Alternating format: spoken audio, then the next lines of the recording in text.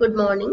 I am S. Anuradha, working as lecturer in Sub-Savior College for Women, Eluru. Now we are going to deal with the Immunology paper, that is elective paper for 6th semester students. And our topic is Factors Influencing Immunogenicity from Unit 2. So what is an immunogen? An immunogen is a substance which have the capacity to elicit an immune response and produce antibodies to fight against that particular antigen. So what are the factors that affect this immunogenicity process? So A factors ఒక substance ని good immunogen లాగా ఉండేలాగా help చేస్తాయి. So what is a good immunogen? A good immunogen is one which helps to produce good antibodies to fight against diseases. So ఆ immunogen proper గా ఉండాలి, good immune response ని elicit చేయాలి అంటే what are the factors? So first one is foreignness. An antigen should be genetically foreign to the host. So always an antigen should be non-self.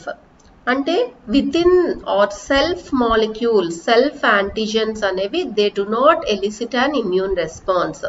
Antibody production కి help చేయలేవు.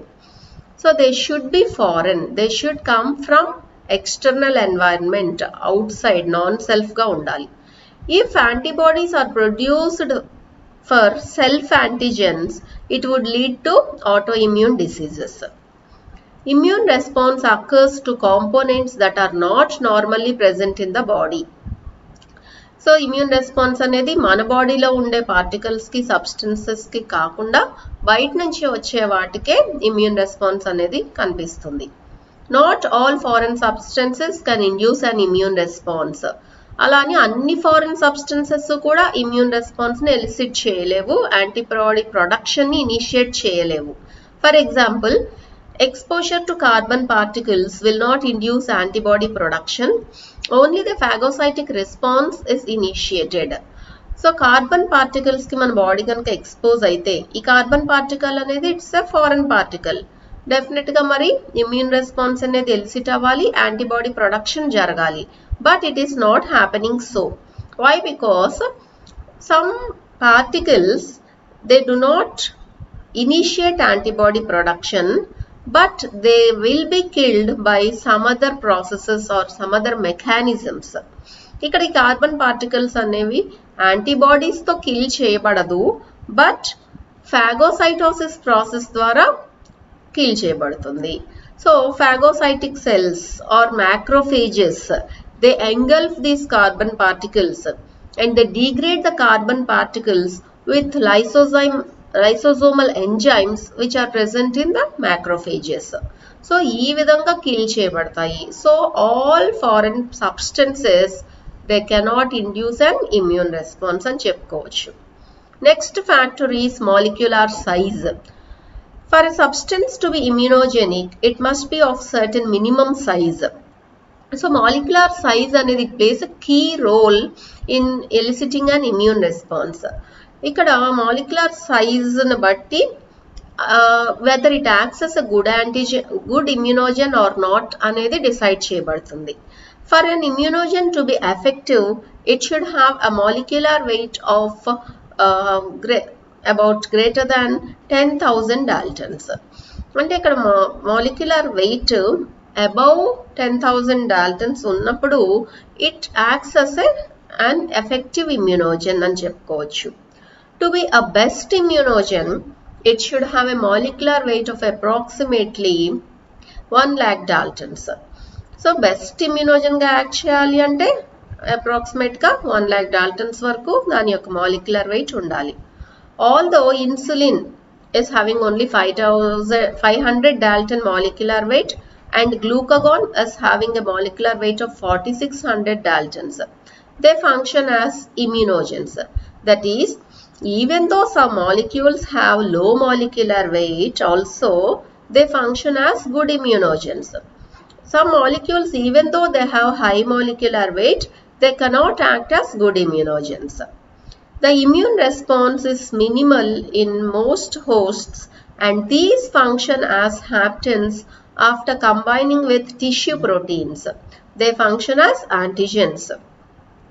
So in most of the hosts, the immune response is minimum and these function as haptens.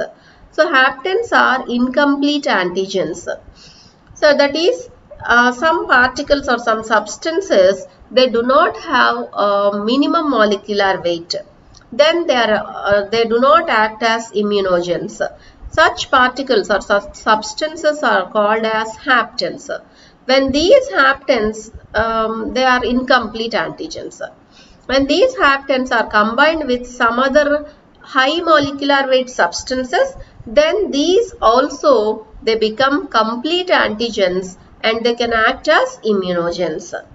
So these haptens after combining with some tissue proteins, they function as antigens. So చాలా వాటికి minimum molecular weight లేని substances incomplete antigens గా ఉండిపోతాయి. అవి ఇమ్యూనోజెన్స్ గా act చేయలేవు. అలాంటప్పుడు వాటిని హై మాలిక్యులర్ వెయిట్ సబ్స్టెన్సెస్ తో కనుక కంబైన్ చేస్తే, కాంజుగేట్ చేస్తే, then they can be converted into complete antigens. Heterogeneity and chemical composition.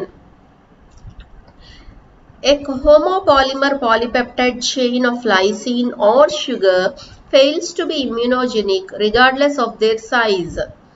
So ikkada homopolymer, homo means similar, polymer which is made up of monomers.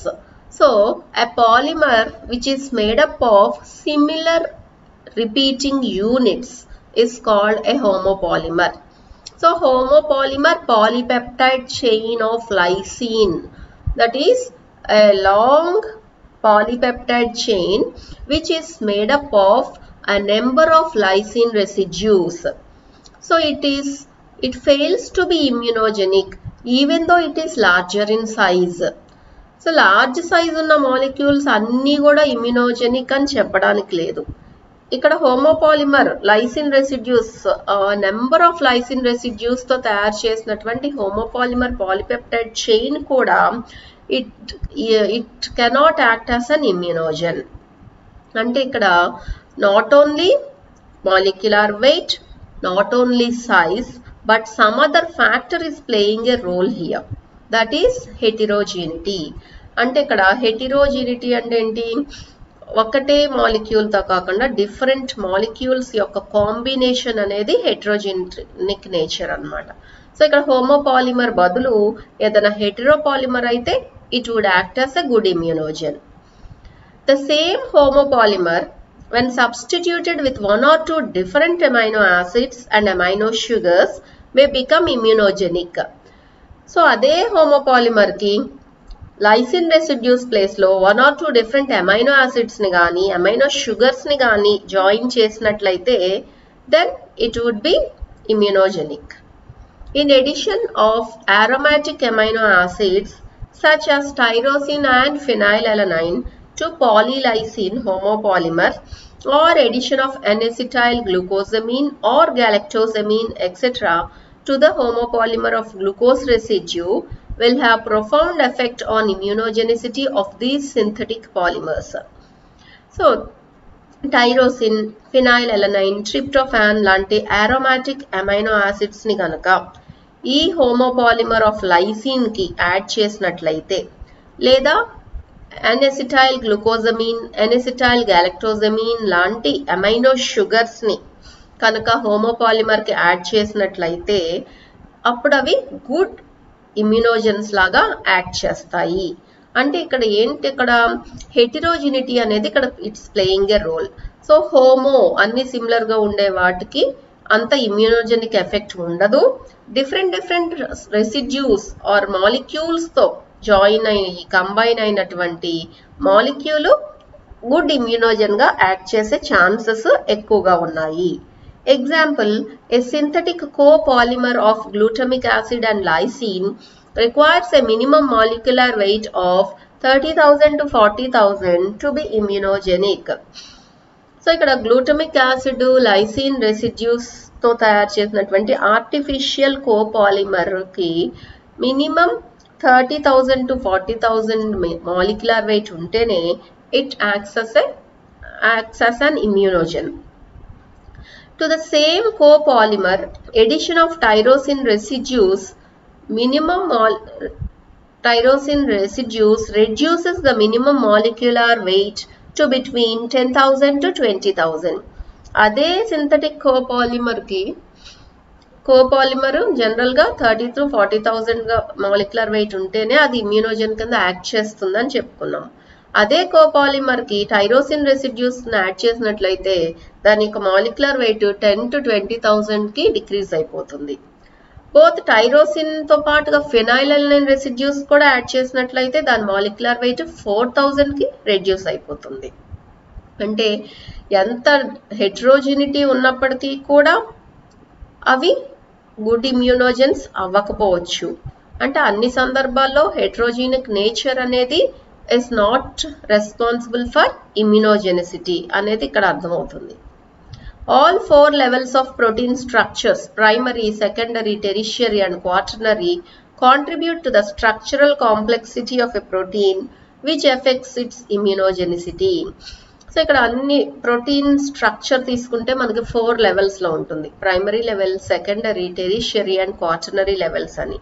So ఒక structure of a biomolecule అనేది ఎంత complex గా ఉంటే దానికి అంత మంచి ఇమ్యూనోజెనిసిటీ ఉంటుంది. It acts as a good ఇమ్యూనోజెన్. So simple structure తో కంపేర్ చేస్తే complex structures will have good ఇమ్యూనోజెనిక్ nature. Next factor is antigen processing and presentation. Any macromolecule that can be degraded and presented by the APC will lack immunogenicity.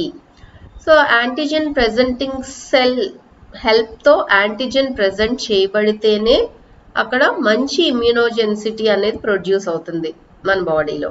So ఏ మైక్రోమాలిక్యూల్ అయినప్పటికీ APC ద్వారా present చేయబడకపోతే then it does not act as a good immunogen.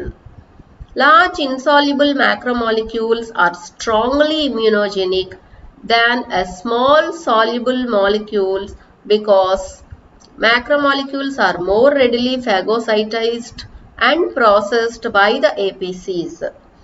So large macromolecules which are insoluble, they are strongly immunogenic.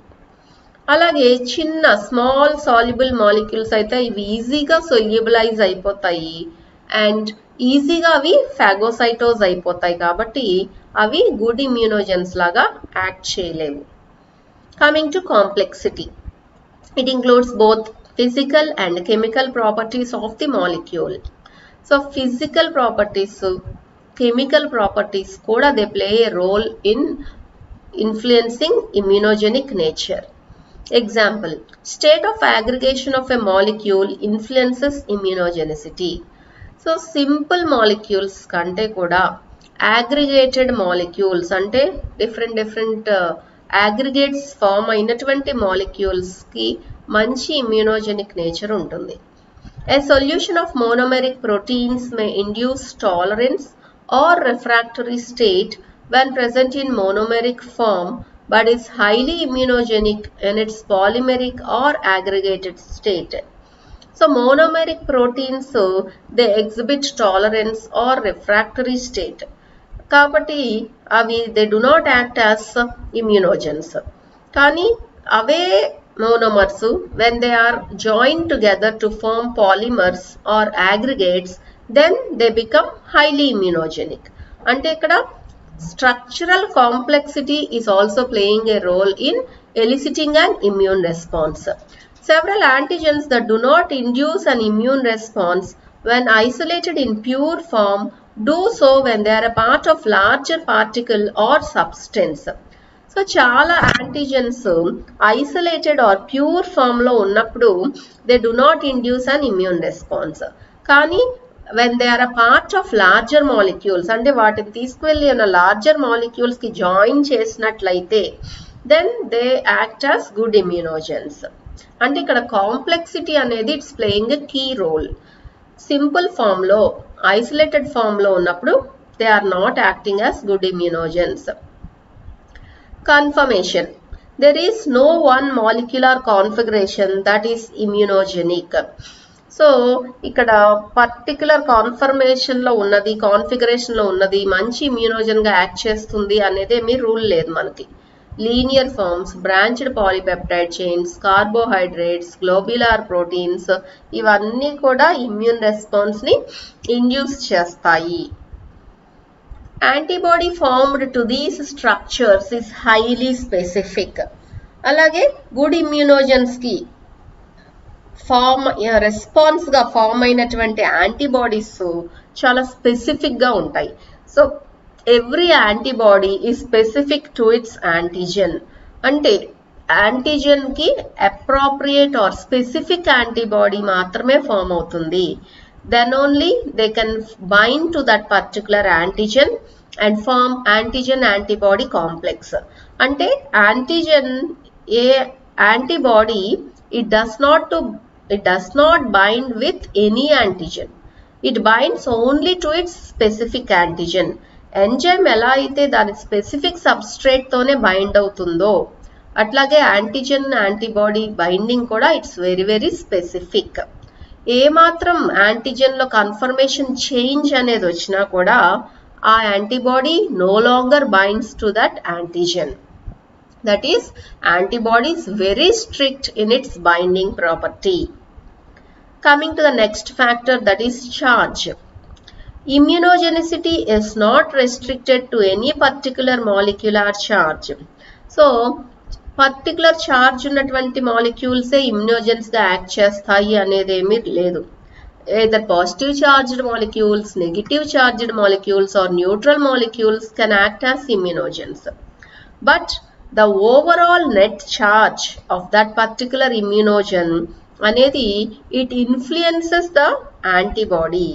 ఇక్కడ positive చార్జ్డే effective ఇమ్యూనోజన్ గా act చేస్తుందని కానీ, negative charge అని కానీ, neutral charge అట్లా ఏమీ స్టెడ్ ఫాస్ట్ రూల్ అనేది లేదు. Any charged particle can act as an antigen, but the overall charge, the net charge of that molecule, it influences the net charge of the antibody that is going to be produced. It has been shown that immunization with some positively charged antigens results in the production of negatively charged antibodies. So ikkada konni studies lo positive charged antigen ni inject చేసినప్పుడు it have shown that negatively charged antibodies are produced. Therefore, production of antibody may be influenced by the overall charge of an immunogen.